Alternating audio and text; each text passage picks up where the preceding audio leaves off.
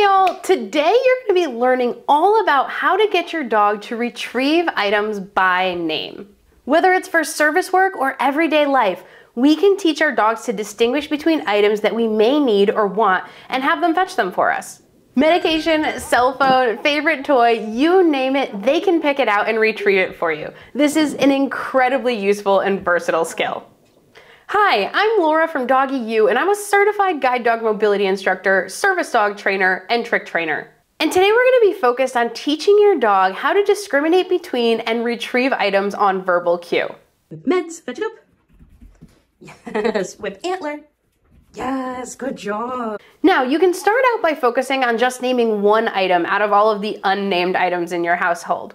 This would be useful if you needed your dog to retrieve one thing like medication and for them to ignore everything else they could retrieve on the way. Alternatively, you can teach them to discriminate between multiple items. So for instance, if you need them sometimes to retrieve medication on cue and other times to retrieve water or a cell phone. In this video, I'm going to show you how to name and teach your dog to discriminate between two separate items because it's the more complicated of the tasks. But while I show you that, you'll see that you can use the exact same protocol to name just one single item. The whole goal with this training method is to make the right thing easy and the wrong thing hard so that they can have lots of successful reps in a row. We then slowly increase the difficulty level and distractions. It's all about setting the dog up for success. So let's get started. So when we think about naming the item, we want to think about saying the name of the item and then the action we want the dog to do instead of the other way around.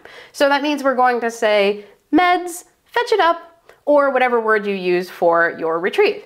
I learned this really helpful tip when I was going through my service dog certification program with Atlas assistance dogs, and I really love it because if you have a dog that might interact with an object in more than one way outside of the retrieve, giving them the name of the object first focuses them on that object and then the action they need to do, versus sometimes if you just say fetch it up and you're not pointing or giving any indication, the dog is going to look for the nearest thing to retrieve instead of the actual item that you're trying to name. So it's going to be name of the thing and then cue for your retrieve. So meds, fetch it up. Now if your dog doesn't have a retrieve yet, I actually have a special gift just for you. This channel is made possible by the wonderful patrons over on the Doggy U Patreon community. Their support is what makes these free videos possible. And what I do over on Patreon is put all of my more in-depth or specialized videos that aren't a good fit for YouTube so you can see full-length webinars as well as my unedited training sessions and how I handle mistakes when they arise. In fact, there's more than 150 of them. And every month I do a deep dive on a specific topic. So recently I did a 3-part series on training the retrieve. And right now I'm actually going to open up that first part of the series to anyone who has a free membership over on Patreon. Yep, that's right. You can join Patreon at the free membership level and you'll get access to the first 50-minute retrieve webinar of my 3-part series, absolutely free. This will also be open to all levels of my current Patreon members, not just my inner circle like it typically is. And if that interests you, pause the video now and head on down to the link in the description to join. And again, huge shout out to my Patreon folks like Ari W and Rebecca W. I couldn't do what I do here without your support. All right, let's get back to the training. So to start with, we're gonna need to gather a few items. We wanna grab the 2 items that we're interested in naming, as well as a bunch of benign items, items your dog isn't super interested in. I tend to gravitate towards things that are heavy or larger or things that your dog wouldn't naturally think to pick up. You're gonna start with the retrieve item set close to the dog and the other item, I'm gonna use a stapler in this example, set further away. Again, stapler, not a very interesting object to most dogs, so it's unlikely she's going to try to retrieve it. By keeping that item further away, we make it really easy for her to be successful. Now we're gonna say the name of the item that we want them to retrieve and then their cue for retrieving. Mine is fetch it up.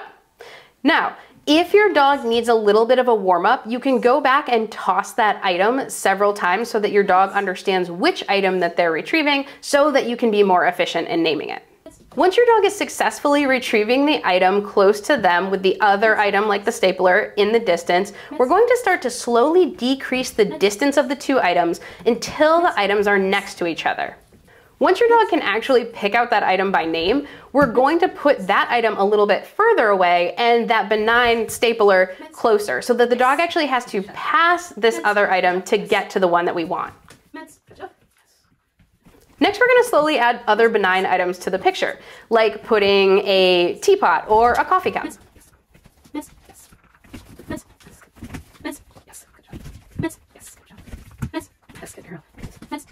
Now we're going to start adding some items that might actually be of interest to the dog.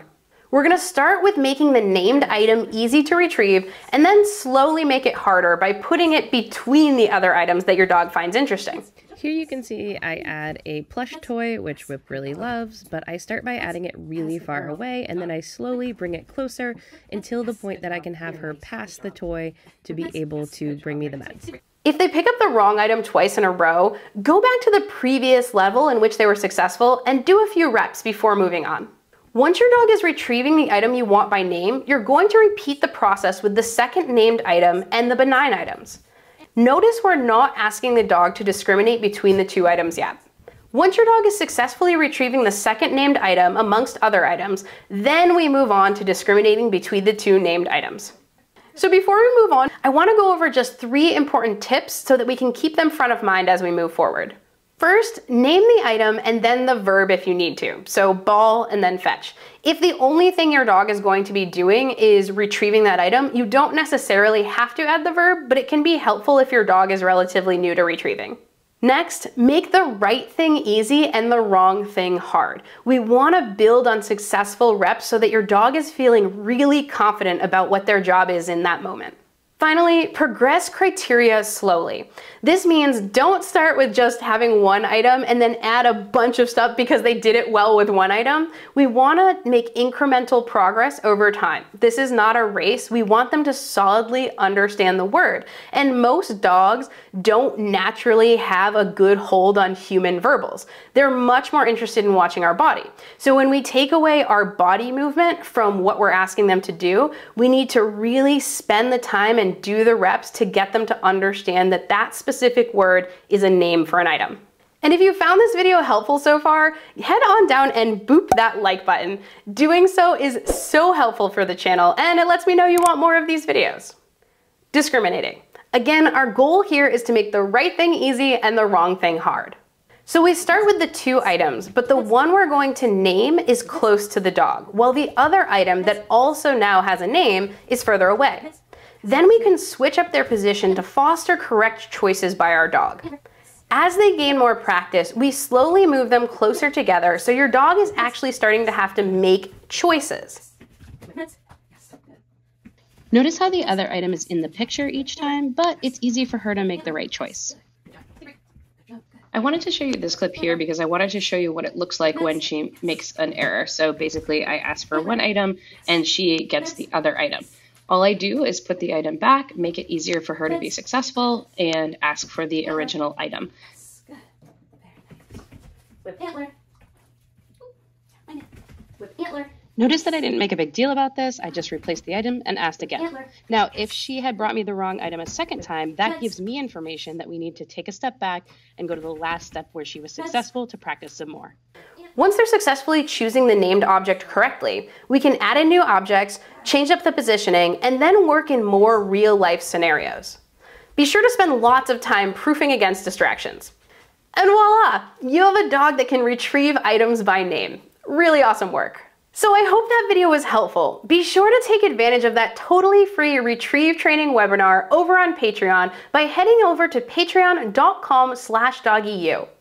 And if you feel inclined, join as a paid member and become a part of the community that not only supports what I do here on the channel, but supports each other.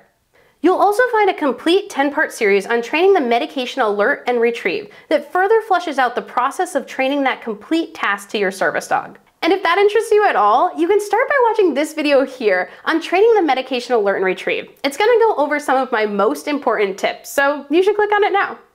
You all have an awesome day and happy training.